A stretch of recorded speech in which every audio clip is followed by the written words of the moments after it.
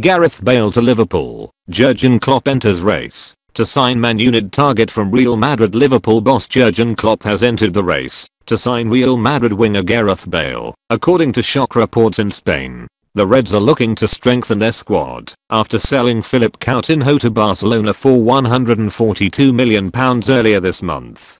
Bale is a long-term Manchester United target, with Jose Mourinho a big fan of the Wales international. But Spanish outlet Don Balón claim Liverpool are ready to fight United for the signing of Bale.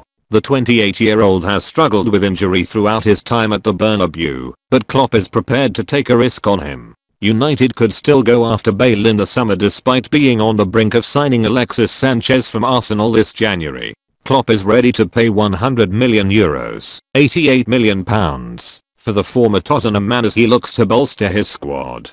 Earlier today, the Liverpool manager said he would only invest in his squad this month if the right player became available. He explained, "If something jumps in my face, we will think about it. First of all, we have to use the high quality players we have. Adam Lallana isn't the replacement for Coutinho, but he's a fantastic player."